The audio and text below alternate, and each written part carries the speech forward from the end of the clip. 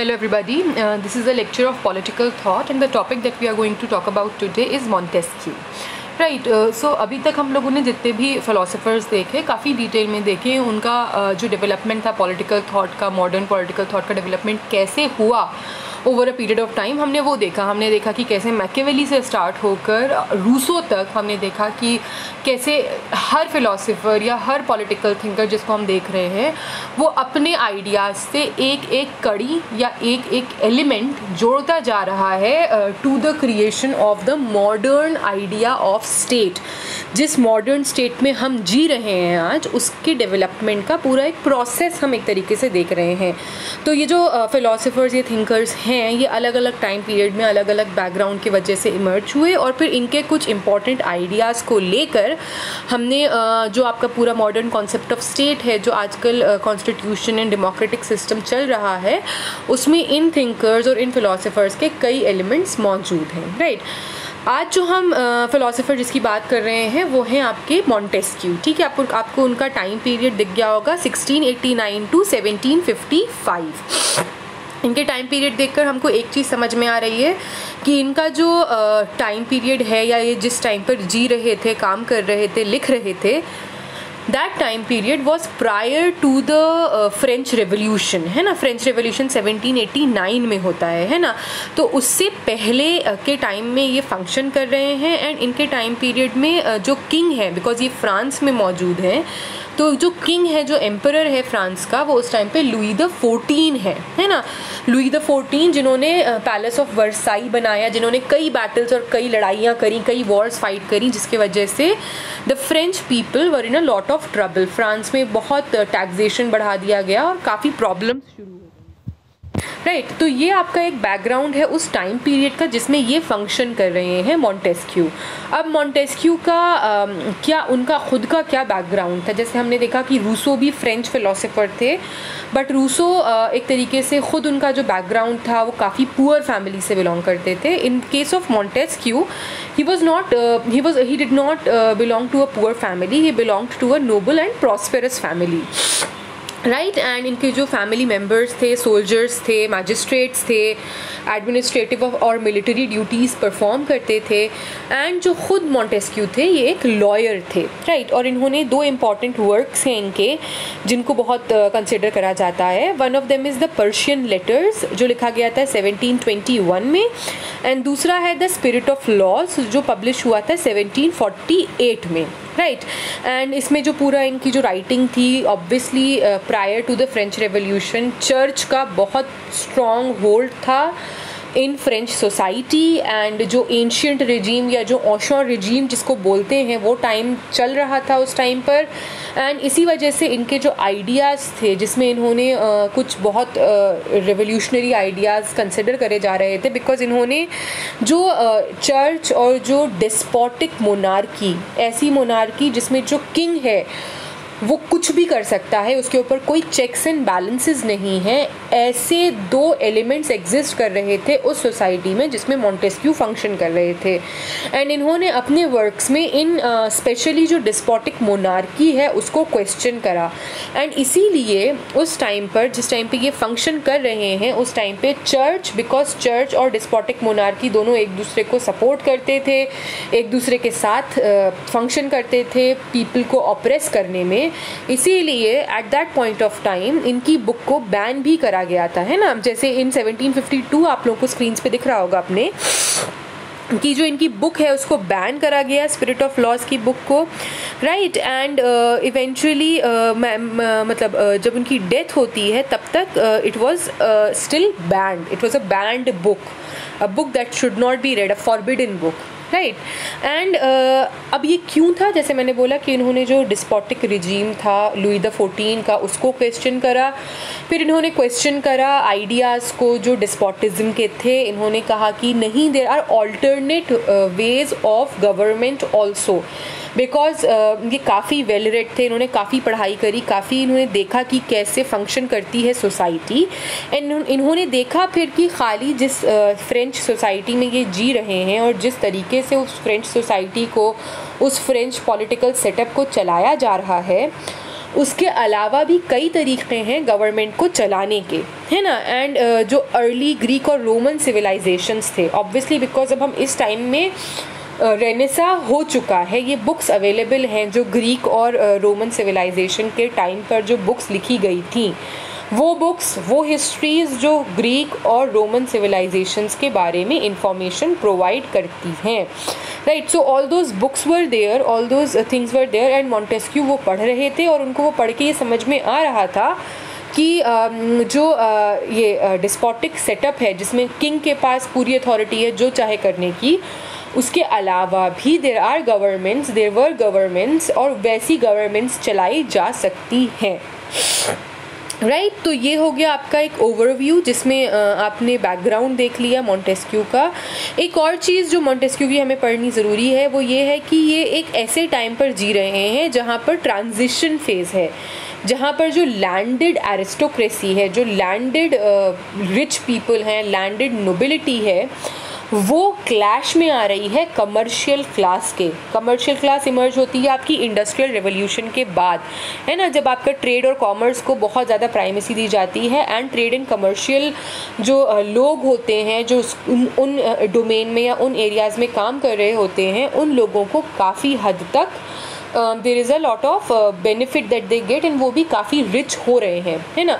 तो एक तो लैंडेड एरिस्टोक्रेसी है जिसके पास हायरार्किकल, उनके पास सदियों से, जनरेशन्स से लैंडेड प्रॉपर्टी है, and they are rich and they are also oppressive at some point.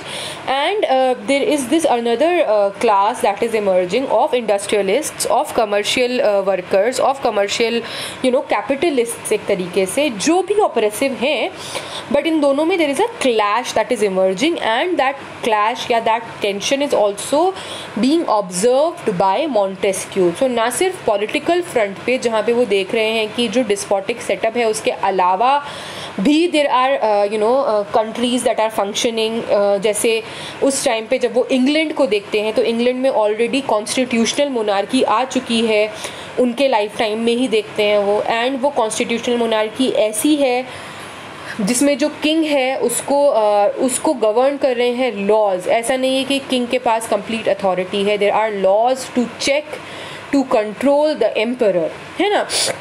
तो ये एक टाइम ऐसा है मॉन्टेस्क्यू का जब there are transitions, not just on political front but also economic front. तो ये हमको इनका बैकग्राउंड समझना ज़रूरी है कि किस हिस्टोरिकल बैकग्राउंड में मॉन्टेस्क्यू फंक्शन कर रहे हैं, किस हिस्टोरिकल बैकग्राउंड में हमें उनको देखना चाहिए, राइट। मूविंग अहेड, अब ये जो मॉन्टेस्क्यू का पॉलिटिकल थॉट है अब हम वो देखेंगे, है ना। तो इनकी जो किताब है द स्पिरिट ऑफ लॉज, है ना, अब इसमें इन्होंने ह्यूमन लॉज और ह्यूमन इंस्टीट्यूशंस को एक्सप्लेन करा है। इन्होंने डिवाइड करा है लॉज को दो पार्ट्स में, एक फिजिकल लॉज जो गॉड के क्रिएटेड हैं, जिसमें कोई इंसान का कोई इंडल्जेंस नहीं है, कोई कंट्रोल नहीं है इंसान का। And there are these social institutions, these political institutions जो इंसान ने खुद क्रिएट करे हैं, राइट। नाउ अब ये स्पिरिट ऑफ लॉज में क्या करते हैं? स्पिरिट ऑफ लॉज में इनका क्या मकसद था, क्या ऑब्जेक्टिव था? तो इनका ऑब्जेक्टिव था टू स्टडी लॉज, कस्टम्स। आपको शायद यहाँ पर in the first point I hope you can see that there is mention here that laws, customs and various usages, है ना, किस तरीके से लोग फंक्शन कर रहे हैं, किस तरीके से उनके लॉज हैं, किस तरीके से उनके कस्टम्स हैं। And not just of France और not just of Europe but of all the people. He was interested in India, he was interested in China, कि वहाँ के लोग, वहाँ के लॉज कैसे हैं। एंड इसीलिए फिर ये कहा जाता है कि जो इनका वर्क है द स्पिरिट ऑफ लॉज, ये एक कंपैरेटिव स्टडी है ना। कंपैरेटिव स्टडी मतलब जिसमें उन्होंने कई जगहों के, कई रीजन्स के, कई पॉलिटिकल सेटअप के लॉज को, कस्टम्स को कंपेयर करा, एक दूसरे से आंका कि कैसा लॉ इंडिया में है और उसके बरखिलाफ या उसके कंपैरिजन में कैसा लॉ यूरोप में है और उसके कंपैरिजन में कैसा लॉ चाइना में है। तो इसलिए कहा जाता है जो इनकी स्पिरिट ऑफ लॉज है ये एक बहुत इंपॉर्टेंट कंपैरेटिव वर्क है on the history of customs of world civilisations, दुनिया में जितनी भी सिविलाइजेशंस हैं उनके जो कस्टम्स हैं, जो उनका कल्चर है, जो उनके लॉज हैं, उसका एक कंपैरेटिव स्टडी करते हैं ये, राइट। एंड इनका जो आइडियल था, अभी कंपैरेटिव, इनके दो इम्पॉर्टेंट आइडियाज़ हैं जो हमको मॉन्टेस्क्यू के उसमें मिलते हैं थॉट में। एक तो कंपैरेटिव स्टडी मिलता है ना, और दूसरा हमको मिलता है कि आइडियल सिस्टम कैसा है, what is an ideal system. तो ये फिर आइडियलिज्म की जब बात करते हैं तो इनको समझ में आता है कि आइडियल सिस्टम वो है जिसमें जो लोग हैं, जो पीपल हैं, वो एक स्टेबल गवर्नमेंट के अंदर रह रहे हैं। वो स्टेबल गवर्नमेंट डिस्पोटिक गवर्नमेंट नहीं है। मैं अभी आपको टाइप्स ऑफ गवर्नमेंट भी बताऊंगी आगे, तो आप लोगों को ज़्यादा क्लियर हो जाएगा। But despotic government I hope आप लोगों को समझ में आ गया होगा कि इसमें जो किंग है या जो भी एक इंसान है, चाहे वो किंग हो चाहे वो डिक्टेटर हो, उसके पास कंप्लीट अथॉरिटी है to govern, to make any law, to do anything in that particular country, है ना। तो वो चाह रहे हैं इनका आइडियल सेटअप में एक स्टेबल गवर्नमेंट है जो नॉन डिस्पोटिक होनी चाहिए, जिसमें जो लॉ है उस पर्टिकुलर लैंड का, है ना। तो लॉ प्रिंस या किंग का अपनी मर्जी का लॉ नहीं है, वो लॉ उस लैंड के सिटीजन्स का है, और वो जो लॉ है और जो लोग उस लॉ को फॉलो कर रहे हैं, राइट, उन लोगों को फ्रीडम होना चाहिए, चाहे वो अपनी ज़िंदगी कैसे भी जिए, as long as they are not breaking the law which is there in that particular country, right. तो अब आप लोगों को आई होप ये क्लियर हो गया होगा कि किस बारे में मॉन्टेस्क्यू बात कर रहे हैं, ठीक है। एंड जैसे मैंने आपको बोला कि वो एक आइडियल स्टेट या आइडियल टाइप की बात करते हैं, है ना, कि आइडियल स्टेट कैसा होना चाहिए। तो उनका आइडियल स्टेट हमको समझ में आ गया कि आइडियल स्टेट स्टेबल है। उसमें 2-3 पॉइंट्स हैं, है ना। एक तो स्टेबिलिटी है कि वो उसमें दंगे फसाद नहीं हो रहे हैं, कांस्टेंट लड़ाई नहीं हो रही है, सिविल वॉर नहीं हो रही है ना, स्टेबिलिटी है।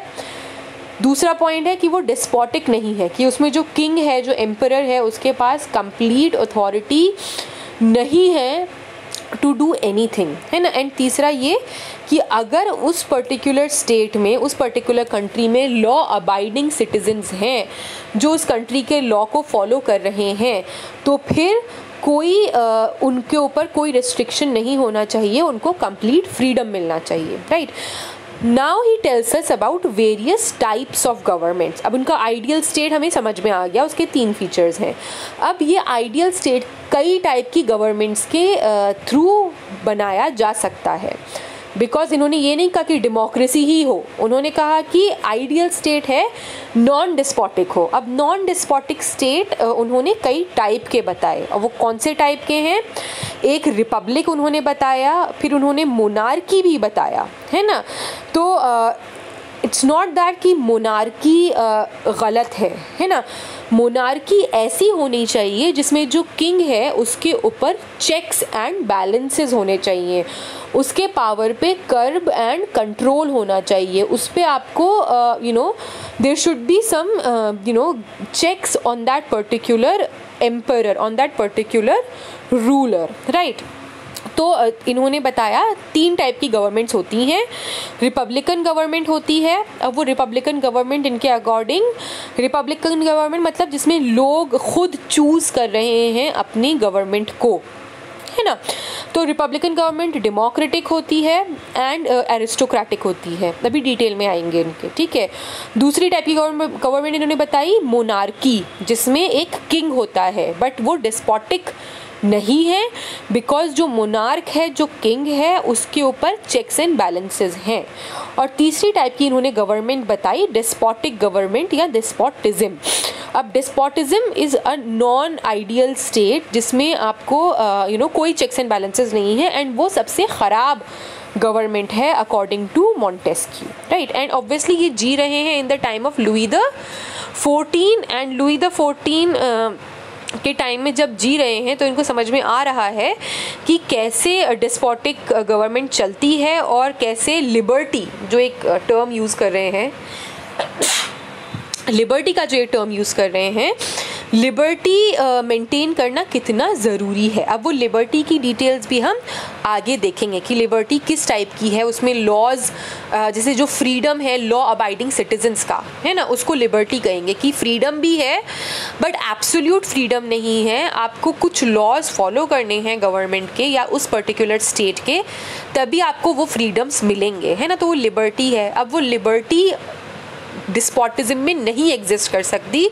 बिकॉज डिस्पोटिज्म में कोई फिक्स्ड लॉज नहीं होते हैं, राइट। अब हम इनकी लिबर्टी की डिटेल्स में बाद में आएंगे। अब ये जो गवर्नमेंट बताई है इन्होंने, टाइप्स ऑफ गवर्नमेंट, अब हम उनकी डिटेल्स में जाते हैं, राइट।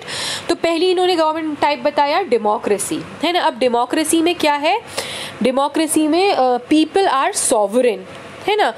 ये वाला आइडिया हमें किसने दिया था, I hope you people remember that जो पीपल बीइंग सॉवरेन या पीपल बीइंग देयर ओन सॉवरेन्स, अपने आप को खुद वो गवर्न जो कर रहे हैं लोग, ये आइडिया हमको रूसो ने दिया था, है ना।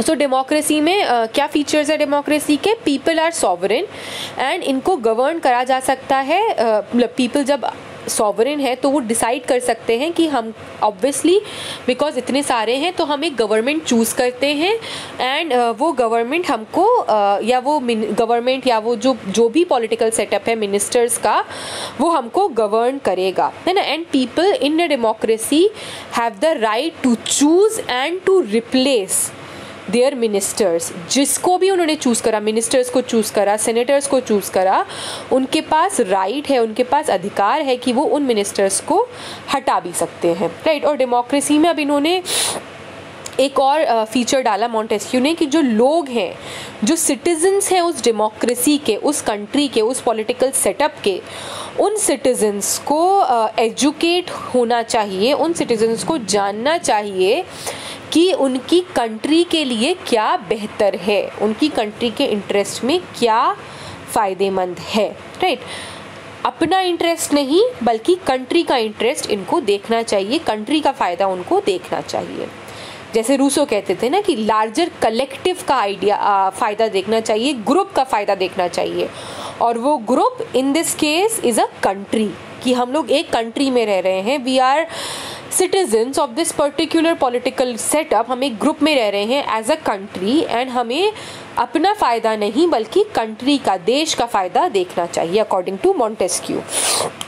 अब डेमोक्रेसी है, अब इन्होंने जब डेमोक्रेसी के बारे में लिखा तो इन्होंने डेमोक्रेसी के कुछ प्रॉब्लम्स भी बताए। उन्होंने बताया कि डेमोक्रेसी दो तरीके से करप्ट किया जा सकता है या करप्ट हो सकता है या प्रॉब्लम्स आ सकते हैं। एक है स्पिरिट ऑफ इनइक्वालिटी, जब आ जाएगा डेमोक्रेसी में तब। स्पिरिट ऑफ इनइक्वालिटी क्या है, जिसमें जो लोग हैं, जो सिटीजन्स हैं, वो कंट्री का फ़ायदा ना देखकर अपना खुद का फ़ायदा देखने लगें, कि जो लोग हैं वो ये सोचने लगे कि हमारा फ़ायदा किस में है, हमारी बढ़ोतरी किस में होगी, हमारा मुनाफा किस में होगा, राइट। दूसरा करप्ट करने का पॉइंट क्या है, स्पिरिट ऑफ एक्सट्रीम इक्वालिटी, जिसमें जो सिटीजन्स हैं वो अब हर चीज़ में इक्वालिटी चाहते हैं। वो ये नहीं चाहते कि हम इक्वल सिटीजन्स हैं, कि हम एक कंट्री में रह रहे हैं, हमारे पास सबके पास इक्वल राइट है to choose the ministers and to replace the ministers, है ना। वो इक्वालिटी ज़रूरी होती है इन a democracy, but in the spirit of extreme equality क्या होता है कि पीपल अब they want to be equal in every front, मतलब हमारे पास इक्वल प्रॉपर्टी हो, इक्वल फ्रीडम हो, इक्वल लैंड हो, इक्वल हर चीज़ हो, है ना। तो इससे क्या होता है, इससे एनार्की आ जाती है, कि एनार्की मतलब जिसमें हर कोई अपना मालिक है, कोई दूसरे के लिए नहीं सोच रहा है, हर किसी को लग रहा है कि हर किसी को बराबर होना चाहिए, class wise, property wise, economically, है ना, या सोशली हर किसी को इक्वल होना चाहिए। They are not happy just being equal citizens, उनको हर चीज़ में इक्वालिटी चाहिए, कि अगर सपोज़ एक इंसान के पास 4 घर हैं और दूसरे इंसान के पास 1 घर है, तो अब वो अगर एक स्पिरिट ऑफ एक्सट्रीम इक्वालिटी आ जाएगी तो अब हर इंसान के पास या तो 4 घर हों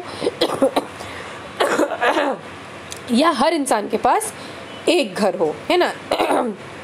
तो इसमें फिर प्रॉब्लम शुरू हो जाएगी, because people would not be happy with this kind of a setup जिसमें हर कोई इक्वालिटी हर फ्रंट पे चाह रहा हो, राइट। तो ये आपकी डेमोक्रेसी के फीचर्स हो गए एंड डेमोक्रेसी के जो प्रॉब्लम्स हैं वो हो गए। दूसरा टाइप ऑफ गवर्नमेंट जो इन्होंने बताया था वो है एरिस्टोक्रेसी, है ना। अब एरिस्टोक्रेसी में क्या है, इसमें एक ग्रुप ऑफ पीपल, एरिस्टोक्रेसी किसको कहते हैं, एरिस्टोक्रेसी कहते हैं कि कुछ लोग, कुछ इम्पॉर्टेंट लोग गवर्न कर रहे हैं ज़्यादातर लोगों को, मेजॉरिटी को एक small group of people govern कर रहा है, राइट। अब इसमें सबसे इम्पॉर्टेंट चीज़ क्या होती है, स्पिरिट ऑफ मॉडरेशन। मॉडरेशन मतलब कि आप कोई एक्सट्रीम हरकत ना कर दें या कोई एक्सट्रीम मेजर ना ले लें जिससे ज़्यादातर लोगों का नुकसान होगा। तो एक ग्रुप ऑफ पीपल है जो गवर्न कर रहा है एक पर्टिकुलर सोसाइटी को, and that group of people should observe moderation not just amongst themselves but also for people at large, right. And इसमें हम लोगों को लॉज के बारे में भी देखना है कि it should not just be moderation but because obviously non despotic state है, नॉन डिस्पोटिक सेटअप है, तो इसमें laws should also be there, laws should be compiled and laws ऐसे बनाने चाहिए इन एन एरिस्टोक्रेटिक गवर्नमेंट कि वो मॉडरेशन को फर्दर करें, कि वो मिडिल ग्राउंड में जो मिडिल ग्राउंड जो है उसको फर्दर करें, उसको इम्प्लीमेंट करें, ठीक है। एंड ये laws according to Montesquieu can be done through 3 things. What are these 3 things? He says that जो लॉज बनाए जाएं एरिस्टोक्रेटिक सेटअप में, in those laws there should be, you know, the laws must prevent the nobility from abusing the people. Nobility मतलब जो लोग govern कर रहे हैं, जो ग्रुप ऑफ पीपल गवर्न कर रहे हैं एरिस्टोक्रेटिक सेटअप में, उनके पास उन लॉज ऐसे होने चाहिए कि वो उनको कंट्रोल करे, कि वो उन कुछ लोगों को, ज़्यादातर जो मेजॉरिटी है जनरल पीपल की, कॉमन पीपल की, उनको अब्यूज़ ना करने दे, ठीक है। एंड लॉज को ऐसा होना चाहिए कि वो जो डिफरेंस है between the nobility and the people, वो उसके डिफरेंस को ज़्यादा हाईलाइट ना करें, right. And it should also, laws should also ensure equality amongst the nobles. जितने लोग एरिस्टोक्रेटिक सेटअप को रन कर रहे हैं, जितने भी उस एरिस्टोक्रेटिक सेटअप में जो ग्रुप ऑफ पीपल है ना, एक small group of people is governing a large group of people, तो वो जो स्मॉल ग्रुप ऑफ पीपल है उनमें आपस में भी बैलेंस होना चाहिए, मॉडरेशन होना चाहिए, इक्वालिटी होनी चाहिए, एंड नो वन पर्सन या वन नोबल या one aristocrat should be more powerful than the others, क्योंकि अगर वो हो जाएगा then the aristocracy would tend towards monarchy या डिस्पोटिज्म, राइट। एंड अगर ये स्पिरिट ऑफ मॉडरेशन नहीं रहेगा तो एरिस्टोक्रेटिक सेटअप फेल हो जाएगा, right? And then comes the third type of government, that is monarchy. Monarchy, we have seen, we know monarchy क्या होता है। monarchy में क्या है, there is a one person, one king who is there, and that person is ruling the entire country, but that person is governed by laws. कुछ fixed laws हैं जिनसे वो गवर्न किया जा रहा है। एंड इसमें लॉज किस तरीके के बनाने चाहिए इन अ monarchy? Laws should be done in such, made in such a manner कि वो मोनार्की को प्रिवेंट करे from becoming a despotic state, या डिस्पोटिज्म बनने से मोनार्की को प्रिवेंट करे। एंड मोनार्की का प्रॉब्लम ये है कि जब जो किंग है वो अपने हाथ में सारा कंट्रोल ले ले, एंड वो जो लॉज हैं जो उसको चेक कर रहे हैं, उस पर चेक एंड बैलेंस रख रहे हैं, जब उन वो लॉज को हटा दे, then the monarchy starts to become corrupt and starts to decline, right. And fourth, obviously, form of government is the despotic state, which should be prevented at all costs, according to Montesquieu. And जिसमें despotic state में क्या होता है, एक single इंसान है जो अपनी मर्जी से जो चाह रहा है कर रहा है, and he is not checked by any law, by any government, by any other person, by any other institution. वो अपना independently law खुद बना रहा है अपनी मर्जी से। जैसे लुई द 14 के लिए कहते हैं, जो फ्रेंच किंग थे जिनके टाइम में मॉन्टेस्क्यू जी रहे हैं, वो लिख रहे हैं, तो लुई द 14 का एक सेइंग है इन फ्रेंच सोसाइटी में, वो बहुत फेमस है। He says that I am the law, So that is the despotic government that there is. So if a person is the law, तो वो person उस type का जो setup है, that is highly that should not be there. That is a highly corrupt form of government according to Montesquieu. So these are the 4 types of government according to Montesquieu. अब हम Montesquieu का बस idea of liberty देखेंगे and then we will conclude. Right, अब इनका idea of liberty क्या है हमने पहले भी देखा and I am going to repeat it again. Idea of liberty is to live under laws. It is liberty is not absolute freedom, it is a freedom जिसमें laws से checks and balance बनाया जा रहा है कि आप freedom है आपको, you have the freedom to do any and everything as long as you are following the laws of that particular country, है ना.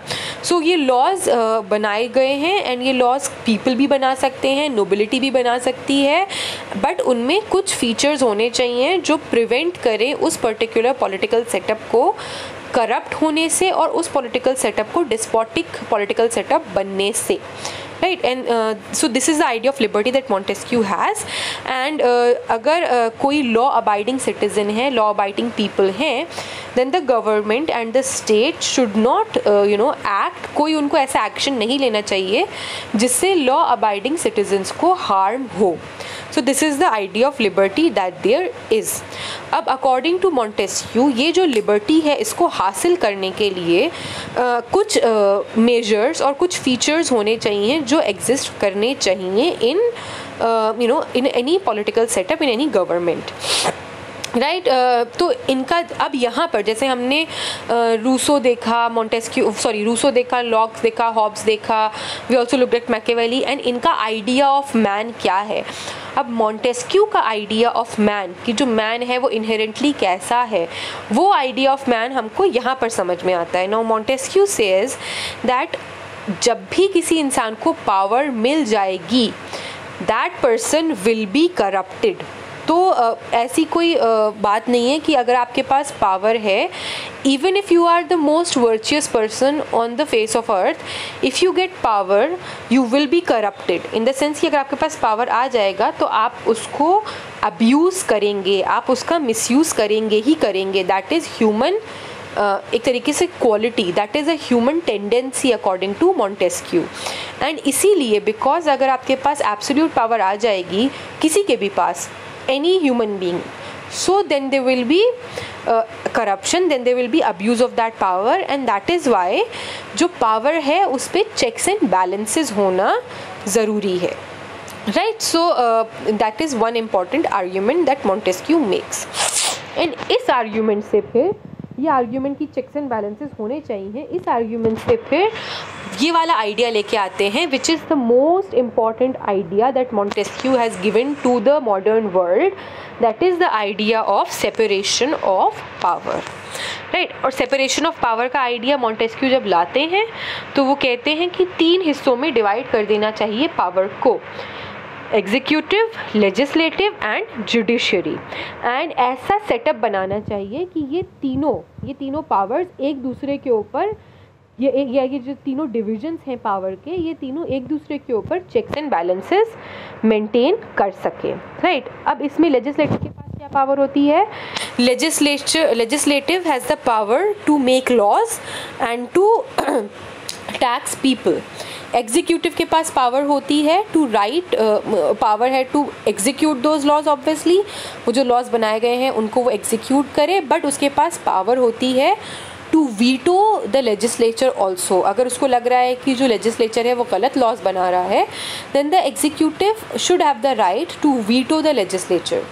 And the third element is judiciary which is independent of both executive and legislature. ना वो legislature के control में है ना वो executive के कंट्रोल में है. तो इन 3 पार्ट्स में पावर को डिवाइड करके मॉन्टेस्क्यू कहते हैं कि this is the most ideal form in which the best governments can run. कि गवर्नमेंट को रन करने के लिए, लॉज को प्रॉपरली इम्प्लीमेंट करने के लिए पावर को इन 3 हिस्सों में डिवाइड कर देना चाहिए. That is legislative, executive and judiciary. अगर पावर एक हेड में रहेगी या एक तरीके से रहेगी, then that power would have the tendency to be corrupted and to lead to a despotic state. ऐसा स्टेट बन जाएगा इवेंचुअली जिसमें एक इंसान या एक इंडिविजुअल के पास सारी अथॉरिटी होगी. सो to prevent that the power should be divided into these three divisions. And अब ये डिवीजन जब हो गया तब फिर आप it can be a democratic setup. Democratic setup में भी ऐसे डिविजन्स हो सकते हैं, एरिस्टोक्रेटिक सेटअप में भी ये डिविजन्स फंक्शन कर सकते हैं, एंड मोनार्की में भी ये डिविजन्स फंक्शन कर सकते हैं, right. So this is more और less that we need to know. And अब लिबर्टी का क्या है, लिबर्टी में जो आपके लॉज हैं, अब ये लॉज किस टाइप के हैं उसके बारे में ब्रीफली बताया है मॉन्टेस्क्यू ने, तो वो ब्रीफली हम लोग समझ लेंगे कि laws are only concern with threat to public order, कि जब तक पब्लिक ऑर्डर या पूरा जो स्टेबिलिटी है उस पर्टिकुलर कंट्री का, वो जब तक थ्रेटन नहीं होगा, उस स्टेबिलिटी को इंश्योर करने के लिए, उस स्टेबिलिटी को मेंटेन करने के लिए और लोगों को प्रोटेक्ट करने के लिए होने चाहिए laws. And they should not be made for any other thing apart from these two things, that is stability of the state, public order and protection of the people. And laws ऐसे होने चाहिए जिसमें जो innocent हैं, जो एक तरीके से the innocent should be able to defend themselves और protect themselves. Laws should not be in सच अ वे कि वो इनोसेंट को ऑप्रेस करने के लिए यूज़ किए जाएं. And the laws should be very clear, they should not be in any वेग टर्म्स. वेग मतलब जो क्लियरली समझ में ना आए. एंड अगर वेग होंगे laws, then it would be very easily उनको मोल्ड कर दिया जाएगा to serve the ends of the powerful. So laws should be very clear. So now this is more or less what we need to know about Montesquieu, his political thought, इनका contribution, इनके works, and the major contribution, that is the division between legislative, executive and judiciary. Thank you.